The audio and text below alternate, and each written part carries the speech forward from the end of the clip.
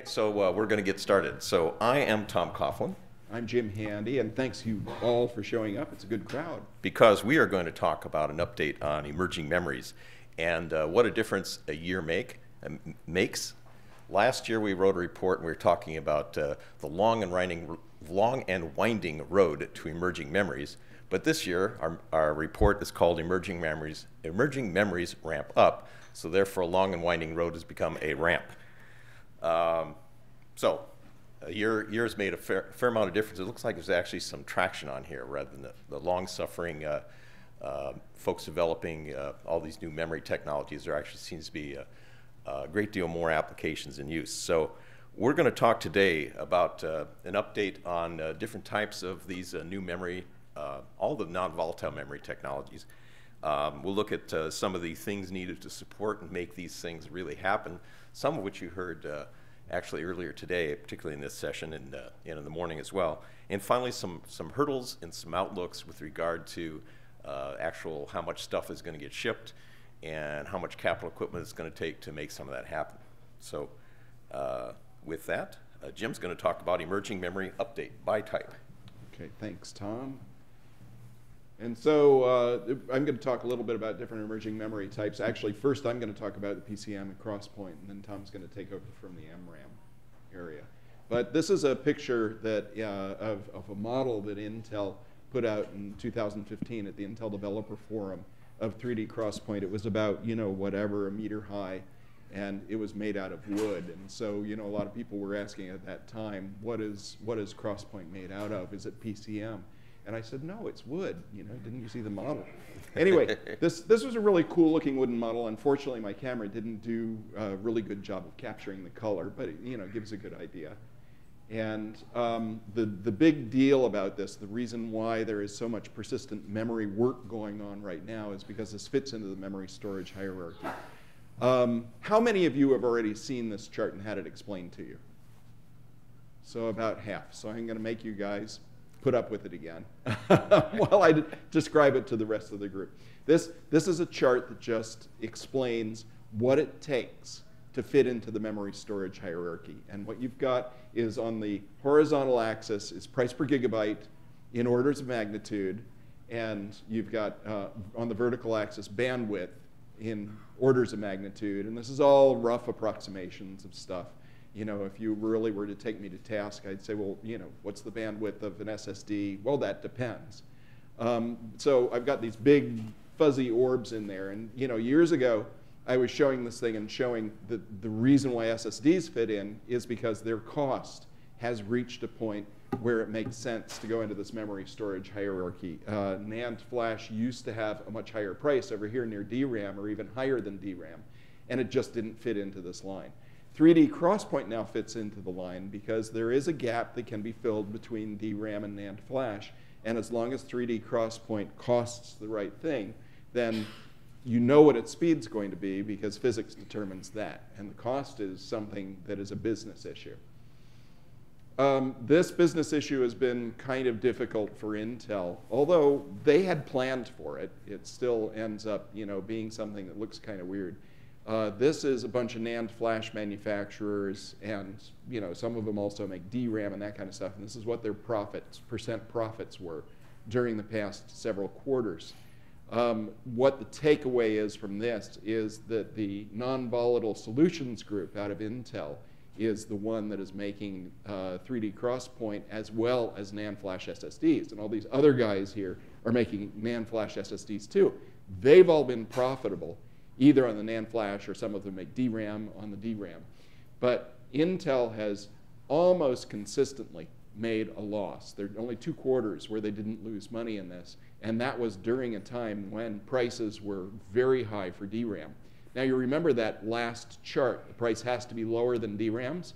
Well, when DRAM prices are just extremely high, which they were in 2018, then the price of 3D crosspoint can be a lot higher than it can be when DRAM prices are depressed. And so Intel was able to make a profit in the end of 2018, but as soon as the DRAM prices collapsed, they had to keep pace with their crosspoint prices, and that ended up pushing them back into losing territory. Some people ask, why does Micron not ship their Quantix products, which are also based on 3D cross-point memory? And the reason why is because Micron's small enough compared to Intel that this would be a horrible mess for them.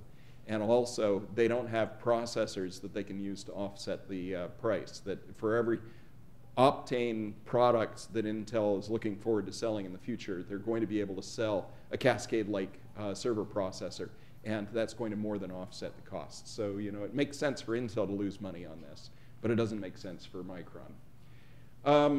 The thing that really caused 3D XPoint's price to go down is the fact that we have had this huge price per gigabyte drop for DRAM.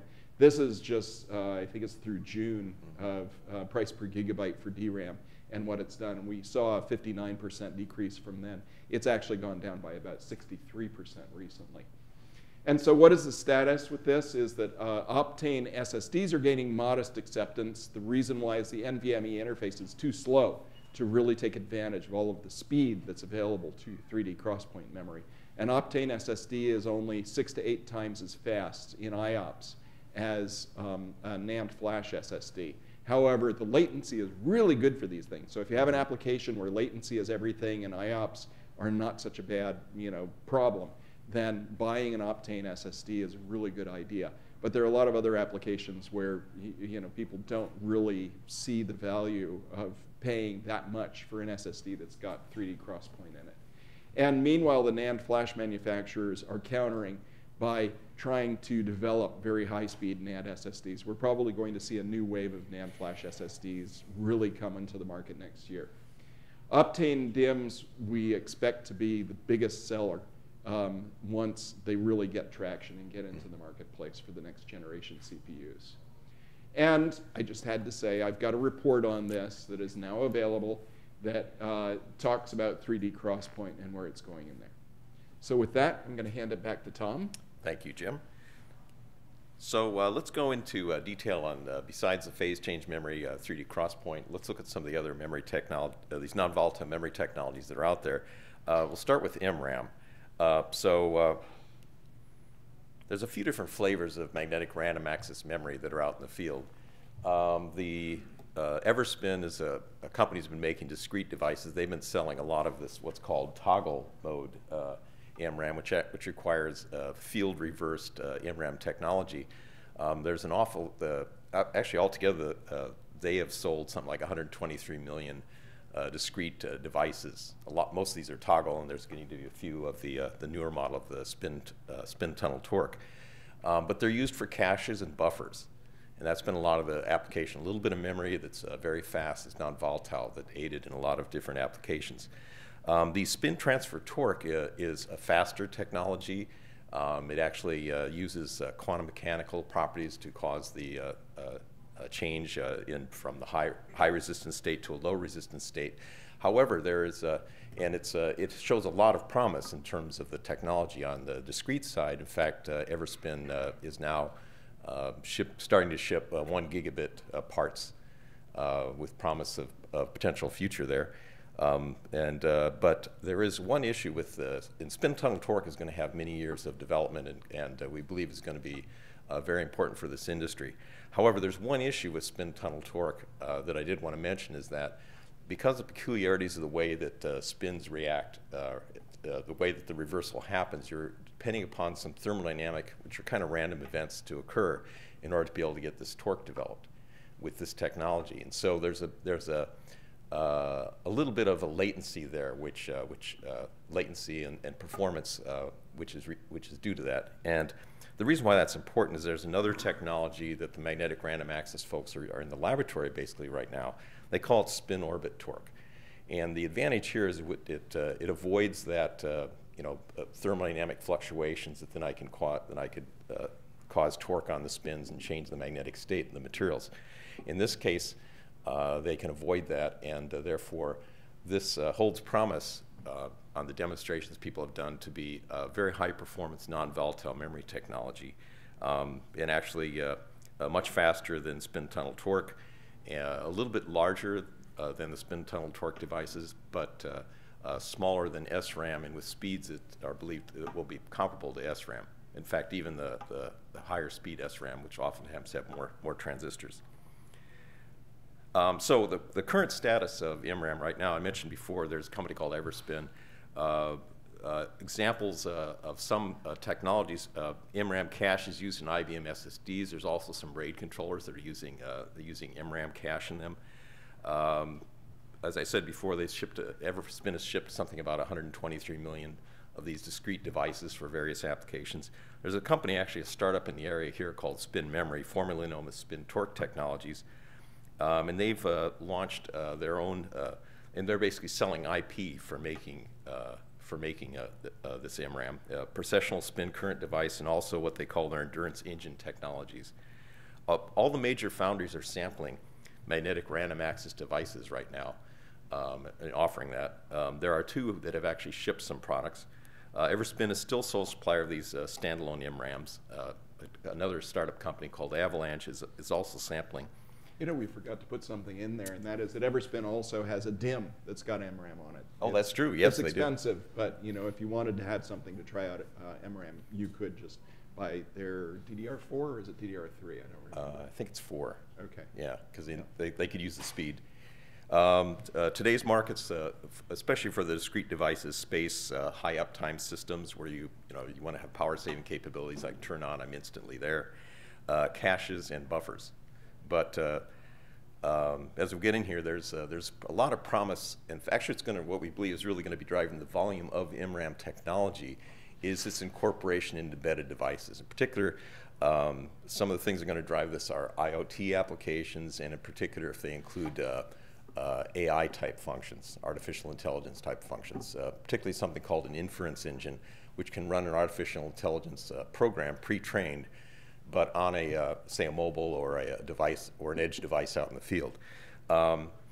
We believe that MRAM will shrink past the capabilities of SRAM, and Flash has that capability.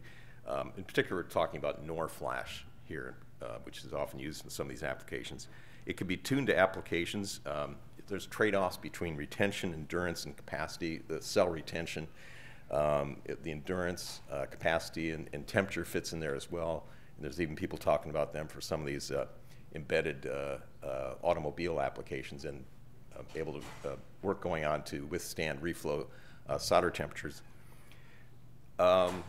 Also, 1 or 2 transistor MRAM devices, which is kind of where they're looking at right now between the spin tunnel torque and the spin orbit torque, are smaller than 5 or 6 transistor or even more SRAM devices. And so you can get a lot more of this memory, which is non-volatile, on a particular die size, and that doesn't have the leakage that you'd have with SRAM. NOR Flash scaling, a lot of it seems to be around 20 to 28 nanometer, but there's been some work that indicates they might be able to shrink down to 15, but it's difficult to see it going lower than that. And so we see that that's NOR Flash replacement for some of these applications is a strong area. And so SRAM and NOR, some of the more immediate applications, lower power, lower cost, and higher density as a consequence here. And there's some figures over there on the lower right-hand side. Things I can't see the red. That shows some of the advantages, both in terms of, especially in terms of the real estate and the power that you get with MRAM compared to SRAM. So as said before, all the foundries have basically are getting MRAM equipment, and including that as an option. Samsung, TSMC, Global Foundries, UMC, all have worked out IP deals with various companies. For instance, Global Foundries with Everspin. It's actually a few years old at this point. Also, Avalanche has some of these as well. Right now, a lot of the process has been back end of line. In other words, you've got a CMOS wafer with all the logic on it, and now I build my MRAM on top of that. But in order to cost reduce, there's 2 things that are going to be important factors which will make this which will help to propagate this. One is just more volume, more manufacturing, more improvement yield as a consequence. The other thing is going from back end of line and doing more incorporation within this, closer to the CMOS process itself. So we see some capital equipment and developments going on in there, and that's going to drive the need of new tools as the volume goes up, and more capital spending, which we'll talk about in a little bit here. So another one of these technologies, so we covered phase change, we covered magnetic random access memory. is resistive random access memory. And there's a lot of these technologies, including MRAM and phase change for that matter, that are essentially resistive technologies. The memory state is a low, high resistance state, you know, with whatever physical technology is going on there. But there's a particular class of devices that we refer to as resistive RAM. And there's basically they have a top electrode, a bottom electrode, something happening in between them that changes the resistance. And that could be formation of some ionic states that you can, you know, by putting a charge on the bottom or top electrode, between the voltage between the bottom and top electrode, you can change the oxide, the ionic state formation. It could also be little metal filaments that can be caused to form and unform, which can change the resistance between those two electrodes. As I mentioned before, phase change memory essentially is also resistive memory. So is MRAM, effectively.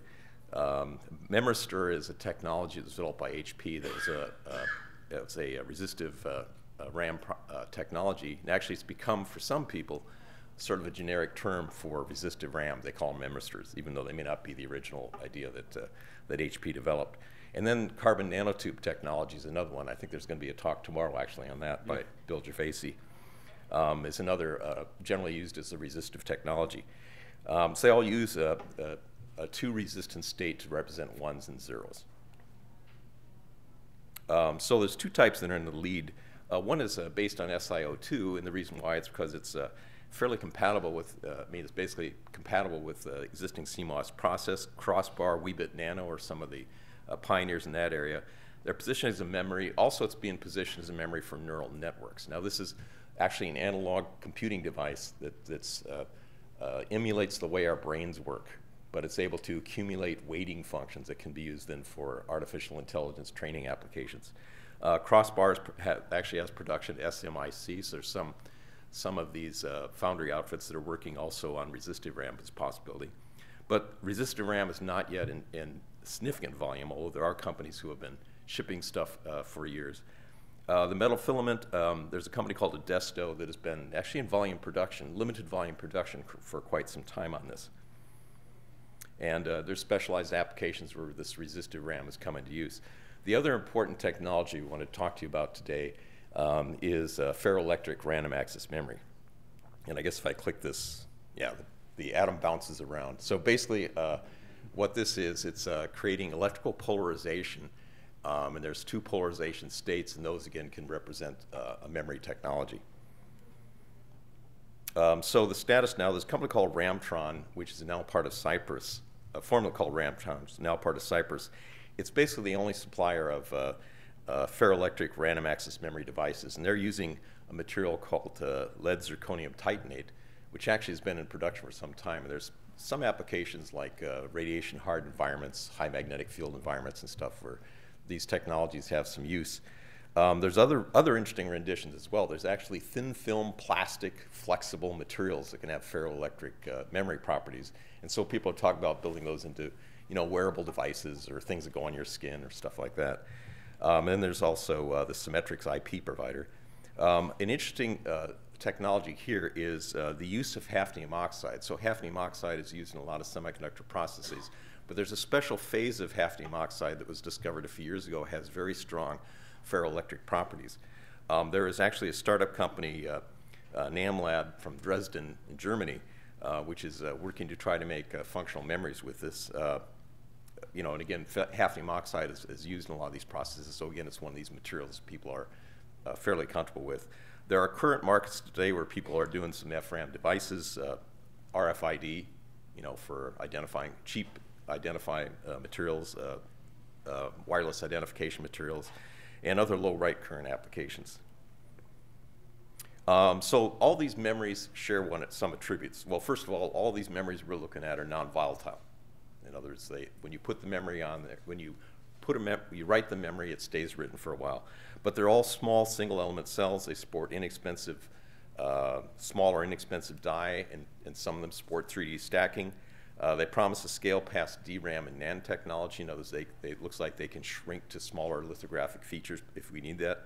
They offer write-in-place So you don't have to do block erases, and you can get more symmetrical read-write speeds, for instance, than NAND flash, where the write speed is considerably slower than the read speed. And the resistive RAM is, if NAND flash would stay still for a while, resistive RAM keeps having, people talk about that potentially replacing NAND flash. They can all be used as a persistent memory as the definition is developing. So I'm not going to go through all of this table here. Have them memorize it. You should memorize it. We'll have a test on this later. But here's a number of these attributes here. And if you're in the back of the room, you really can't read this. So you can look at look at it, download it, look at this. Yeah, the slides are all downloadable. Yeah, but on the left-hand side of the table here, we're talking about some of the conventional memory technologies: SRAM, DRAM, NOR flash, and NAND flash. And then we get into some of the currently shipping or soon-to-be shipping products, potentially, which is toggle MRAM, the spin torque MRAM, ferroelectric memory. Phase change memory, and resistive RAM. I just can't see the red. That's the problem. And so we're showing a bunch of different characteristics that, when you get a chance to actually read this thing, you can see that some of these are actually getting fairly close to some of these new memories are getting fairly close in many of their characteristics. Higher endurance, higher write-read speeds than some of the conventional memories. So there is, we believe that there will be an increasing movement from the use of, over time, from the use of volatile memories to more and more of the non-volatile memories. And that's part of that whole embedded, sort of embedded hierarchical scheme that we see developing. So if we compare now some of these technologies in terms of bandwidth and cell size refers to how big the individual memory cells are. And they oftentimes give that as F squared. So that's the horizontal axis, the cell size. The bandwidth, megabytes per second, is on the vertical axis. SRAM is over there. It's very large, right? It's over on the upper right-hand side. It's very large but very fast. And you can see that we've got these various memory technologies talked about. By the way, MRAM is that's the carbon nanotube technology there. And you can see DRAM on there. You can see phase change memory, that fits in. It's fairly small cell size. It's reasonable bandwidth. It's not as high as, say, SRAM. You can see the spin tunnel torque on there, the toggle MRAM, the spin orbit MRAM. Our best estimate of where that fit, that's a new add onto this chart that we've got here, that it could have, we believe, performance that approaches that of SRAM, but at a smaller size, and hence the advantage. So this just gives you a look at some of these technologies, and with that, I hand it to Jim. Thanks. There is a similarity between this chart and that one that I took a long time explaining to you too, with all the orbs in a line. Right. Is that it's cost on the bottom and it's bandwidth on the vertical axis, and then the question is whether or not these things will end up fitting into your normal memory storage hierarchy, and we'll find that out. We'll talk about that in 10 years, and you'll all be joking and saying it wasn't obvious then, but it's really obvious now. That's right. Question about that slide, if it's okay to Yeah. Yeah. So why use bandwidth as opposed to latency? Bandwidth is a reason to have more devices. Yeah, that's another important one. Then it'd have to be a 3D chart and it'd be harder to read it. Yeah. But the latency for NAND flash would make the thing really, really awful. because of the fact that it takes a long time to set up, and then once it's set up, then it shoots a whole bunch of data at you very quickly. Did we have latency on the table? I think we did, didn't we? I think so, yeah. Yeah. So if you look at the table, I think, let's see, where is it there? Oh, it's byte read time, byte write time. There we go. Okay. Yeah, Yeah. at the very top. So that's latency, basically. Yeah. But yeah, it's, we could have put one of these other things onto this chart instead, and we just chose bandwidth. But like NOR flash is way up there. It's 5 million compared to SRAM at 2, for example. Yeah. But if you want to pay us, we'll make one that's got latency on there. So let me talk about support for emerging memories. Oh, he's leaving. Yeah, I drove him out. Way to go, Jim. Oh, you mentioned money, Jim. That did it. Yeah. Oh, he's getting his checkbook. Okay.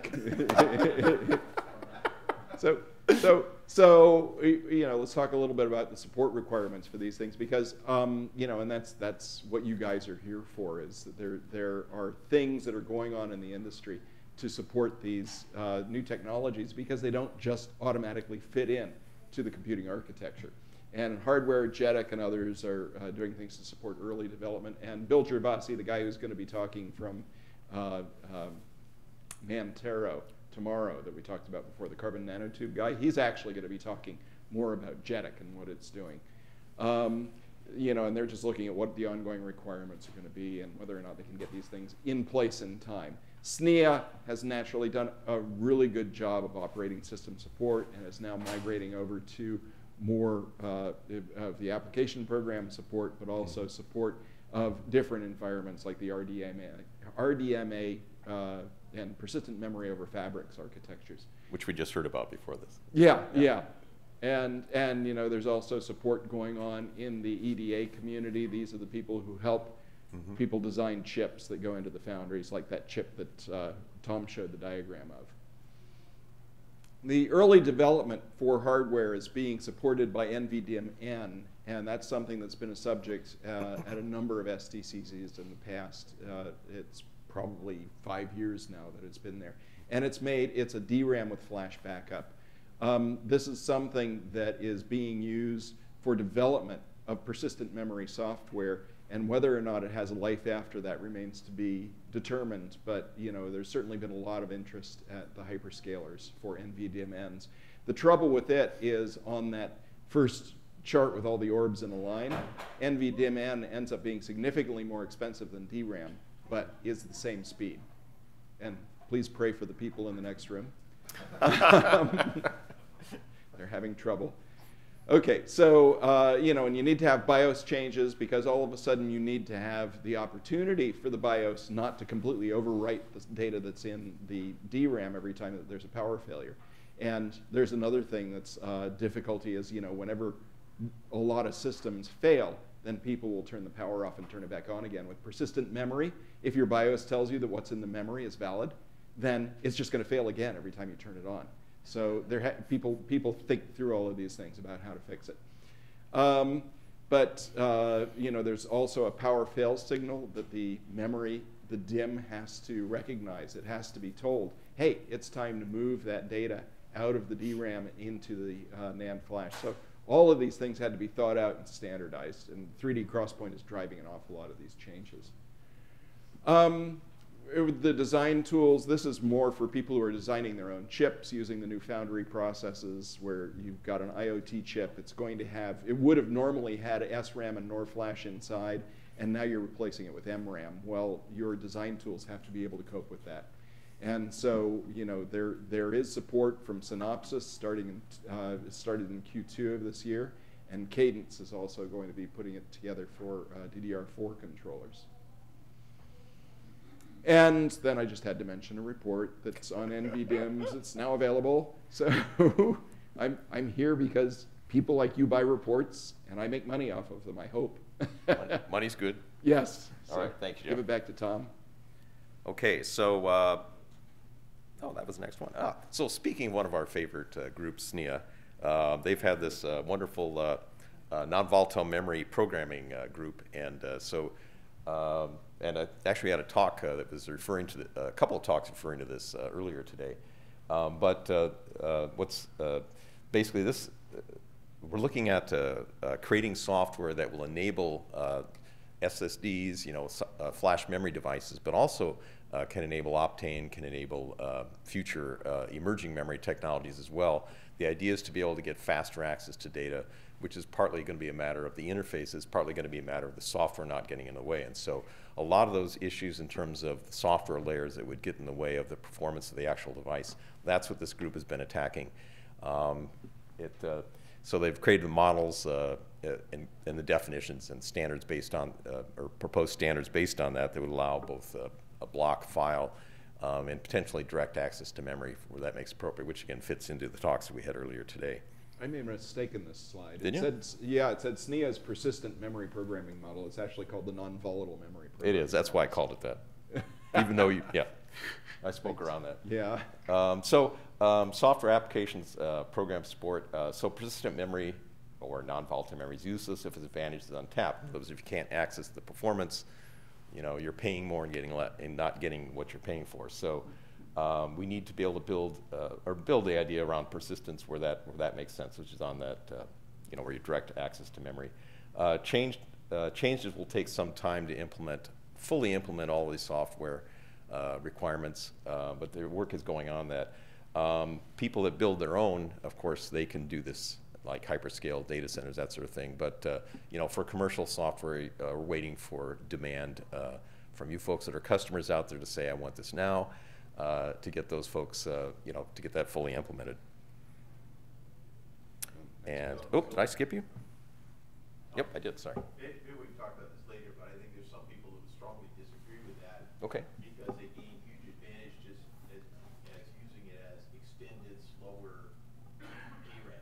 Yeah, ginormous okay. memory. Yes. So, yeah. Right, exactly. Yeah. Ginormous memory. Ginormous or memory, yeah. in-memory database or something like that. Sure, and sure. No software changes needed at all.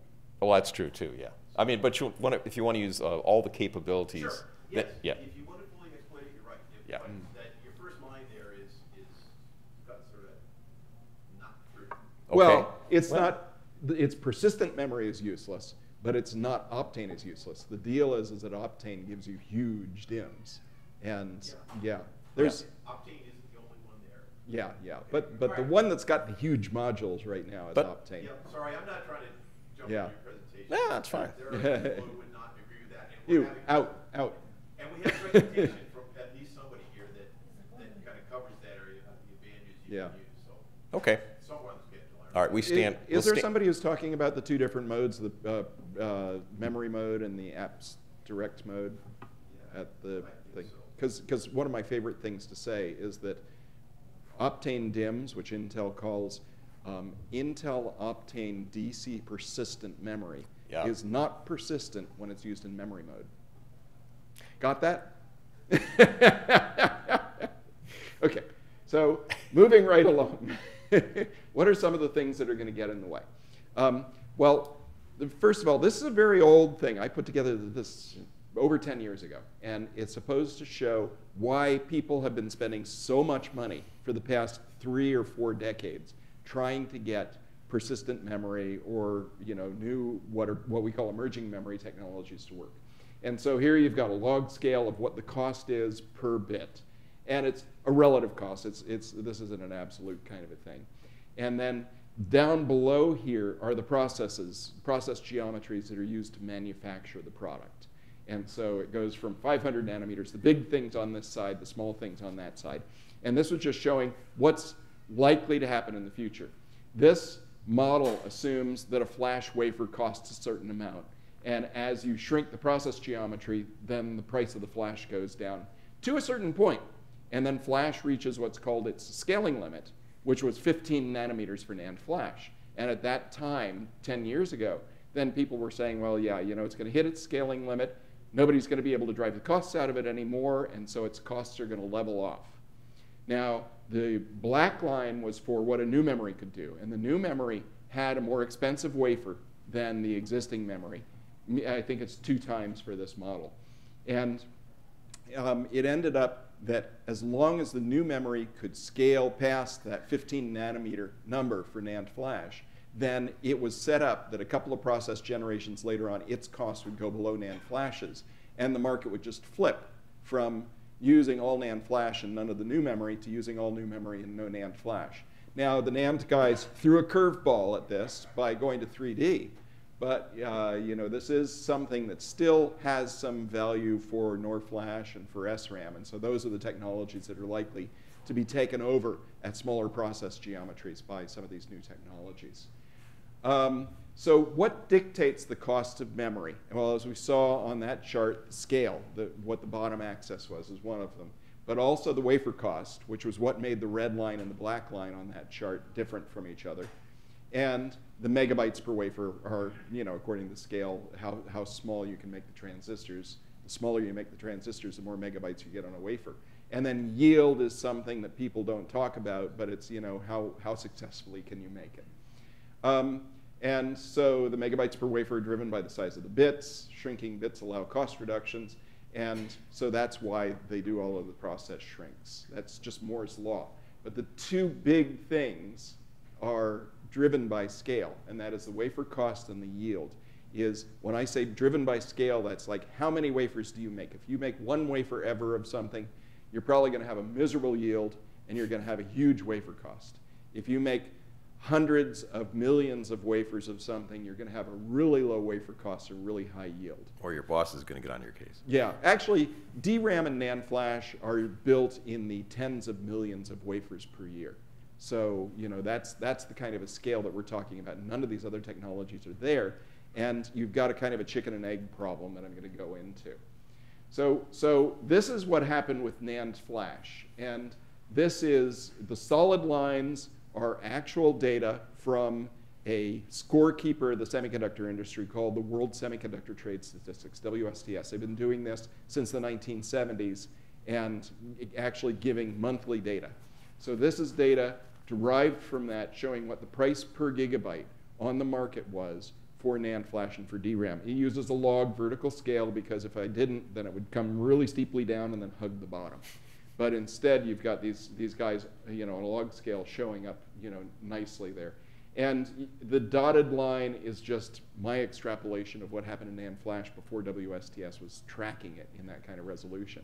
But what's important is that in 2004, right when SSDs started becoming popular, that was when NAND flash started getting cheaper than DRAM. NAND was slower than DRAM, and once it got cheaper than DRAM, then it fit into that storage hierarchy, that org chart that I showed you early on. So what happened to allow that to happen is that NAND flash's gigabyte shipment, which is again on a log scale so that you can read it, NAND flash gigabyte shipments grew to close to DRAM. So if you look at the 2004 right here, then you can see that they're not the same, but they're within the same order of magnitude as each other. NAND flash bits got to be about a third as large as DRAM bits. And once the two of them got to that kind of a relationship, then the pricing got close. Not just because of the fact that they were close to each other, but also the die size of a NAND flash chip with a certain number of bits on it on the same process is half as large as the die size for a DRAM chip using the same process and the same number of bits. And so NAND, there was always this view that NAND could get cheaper than DRAM, but it didn't happen until the volume got up to this 2004 level of within an order of magnitude of DRAM. That same thing has to happen with Optane for it to be cost effective for Intel to make. The same thing has to happen to any of these memories with relationship to other memories in order for them to be able to take over. But it is happening, and more of these things are shipping. So, you know, new memory technologies can't have a price advantage unless they're running at a similar volume. And so this is the way that we expect to see this go. And this is in Tom's and my report. You know, it goes out to 2030 down here in the corner. And this is price per gigabyte, once again, a log curve. And a bunch of old technologies, E² PROM, SRAM, NOR flash, DRAM, and NAND flash. You know, these have been around for a long time. We're expecting for DRAM to hit a scaling limit at some point, probably about 2025. I think my battery's dying on this thing. But anyway, you see the knee in the curve here is, you know, that's from DRAM stopping scaling, which is probably going to happen, you know, 5 or 10 years from now. NAND flash should continue to go down, but this new memory, we're already seeing MRAM going below SRAM and even NOR flash pricing today. And we're expecting at some point that it should be able to cross over DRAM probably around 2025, 2030. And so a lot of things are going to change over the next decade or so. Oh, here, sorry. Technologies of shrinking markets, EEPROM, SRAM, and NOR flash, and all of their markets are shrinking. They're not going to be migrating to advanced processes. That's why they're straight lines. Process leaders, DRAM and NAND flash, are cost reducing, following Moore's law as long as they can. And the new memory is actually going to be moving faster than Moore's law because it's going to be using processes that are not expensive processes to get developed on and eventually move into these newer processes that are more advanced. And so we have the MRAM, SRAM crossover, MRAM NOR crossover in 2019. And then once DRAM stops scaling, then we see the new memory crossing over maybe 2 generations later. And so our outlook for this is that we don't think that anything works in a vacuum, that all of these different memories work against each other and with each other. And persistent memory is part of that greater ecosystem. One thing to keep in mind is that prices do swing around an awful lot in memories, and you've seen a lot of that last year with DRAM prices going way high while NAND flash prices were falling, and now this year with DRAM prices collapsing and NAND flash prices kind of leveling off. But we expect to see foundry processes be a really big place for this. So let's talk a little bit about those price swings. This is what's called the commodity price cycle, and I got a warning. I couldn't see what the warning was. It was 5 minutes? Let's see, I think we got 10 minutes. Okay, fine. So you know, this is just the economics, and you know, so I won't bore you guys too much with it. But what happens with anything, farming, steel, semiconductors, is that when people have a shortage, they're profitable, they invest in more capacity, they overinvest. That drives out the profits because all of a sudden there's too much capacity, and so they stop investing, and then that drives a shortage, and it just keeps going around and around and around. Anybody who tells you the semiconductor cycle is dead, tell them no, because it's, you know, memories are commodity, and they're going to continue to do that. The status of today's cycle is that we predicted a collapse. It happened. You know, to us it's boring. Everybody else is running around like, you know, everything's new and scary. It's an overcapacity driven by supply. Don't believe anything that anybody tells you about it being demand driven, which a lot of people are saying. 3D NAND is selling close to cost. DRAM still has room to fall. We're expecting the prices to fall until it sells at cost. And so we're not expecting to see any change until demand catches up with supply, which it always does. It usually takes about 2 years. But 2 years after 2019 is 2021. And that's when we're expecting to see China become very important in the memory market. And so it could be that this down cycle is going to last longer than any in the history of the semiconductor market. Aren't you glad you're not with I hope not any of you are with semiconductor manufacturers. So what's the impact to persistent memory? It competes against established technologies. So 3D XPoint, once again, has to be cheaper than DRAM. And a DRAM collapse created the XPoint price down that we're seeing today, even though XPoint is sole sourced. So this is kind of a funny predicament that you've got a sole source product that should be immune to price swings that unfortunately has to be priced below DRAM. And so it's being hit by those. This is a really vague chart that we use to try to say, this is where things are going to go. So we've got these 5-year intervals spelled out across the bottom, and we say logic, what we mean is the embedded memory inside these IoT chips that Tom talked about. That's going to undergo a very slow transition. Some people say it's going to transition over to resistive RAM. Some people say it's going to transition over to MRAM, maybe even both, although it's more economical just to have one of those win out. But it's really too early for us to tell what's going to happen. NAND flash and DRAM, on the other hand, are likely to undergo really fast transitions once the market transitions over. And so we look at NAND and we say, how many layers can you build? We don't know. We just heard, you know, a few weeks ago that now Samsung's talking about 800 layers in a NAND flash. I hear 1,000. Yeah. So you know, it could be that we need to push that NAND flash thing out to 2030 or something like that. But at some point, they're probably going to run out of the ability to continue to double the number of layers every 2 years, which is the rate that they've been running at. And when that happens, then it will open the door for a new technology to come in. And I don't know, could be ReRAM. That was what people have been talking about as a replacement for NAND flash.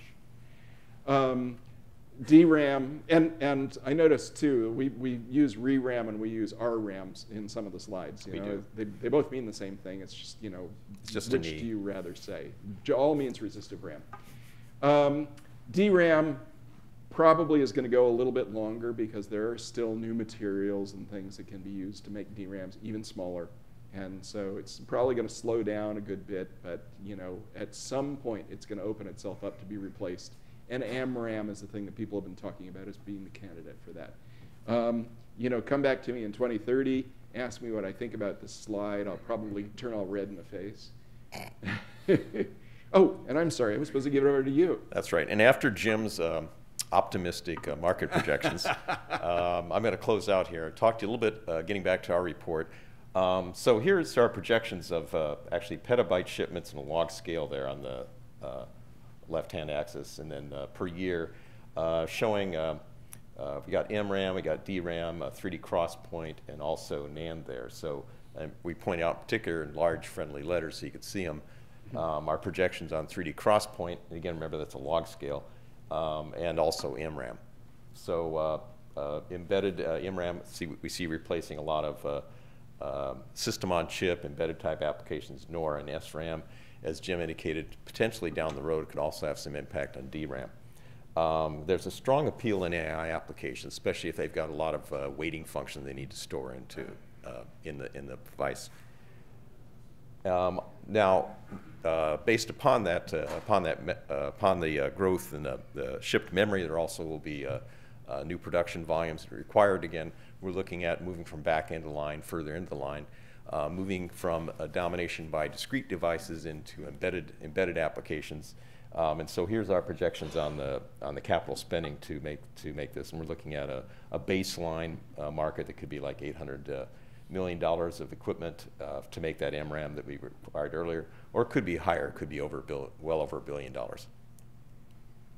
And then finally, just to close things out, of course, we're going to advertise our report here. Yeah, you guys had enough advertisements? Yeah, the emerging, our emerging memory report that we're away from the long and winding road, which was the last report, and it's turned into a ramp. And so it looks in depth, greater depth in these things, and you can see all the assumptions, et cetera, that we're making on this, and looking at embedded emerging memories and discrete memories with 172 pages, 30 tables, and 125 figures. Can be yours. Yes. So with that, just a quick summary. We think that emerging memories are more than are getting off, slowly getting off the long and winding road and starting to actually ramp in real applications. There's major commitments for server and embedded applications, and actually even some interesting computing applications with these some of these neuromorphic computing applications with resistive RAM or phase change in particular.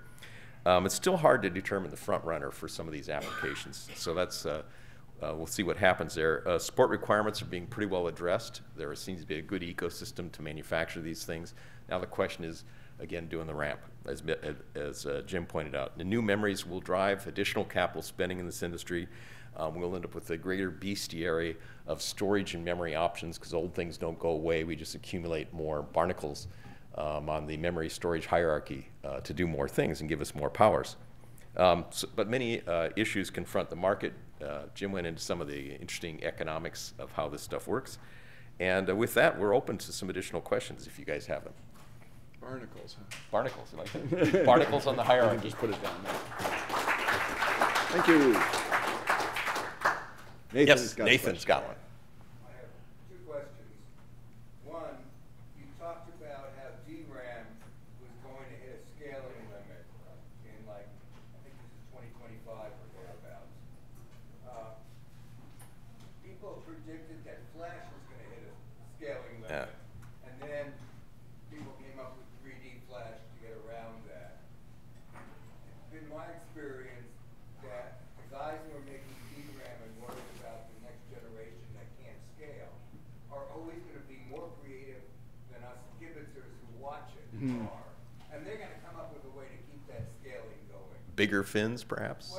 Whatever. What are the physical constraints that you think are going to be insurmountable that are going to cause DRAM to stop scaling? The thing that has caused DRAM trouble in the past is the size of the capacitor.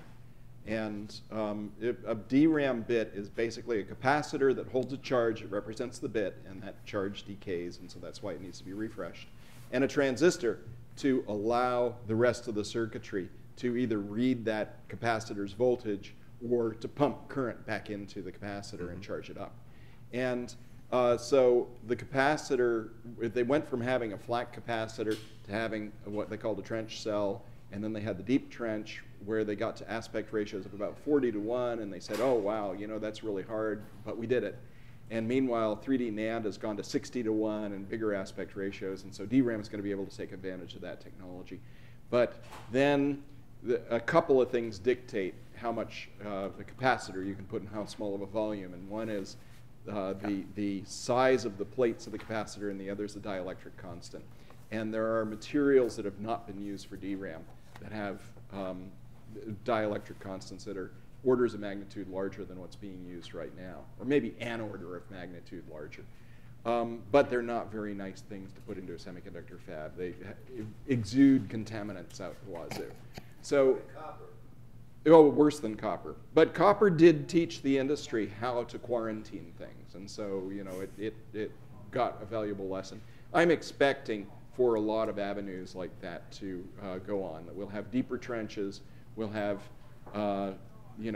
we'll have weirder materials that go into it, and eventually DRAM will run out of all of those and finally need to be replaced with something.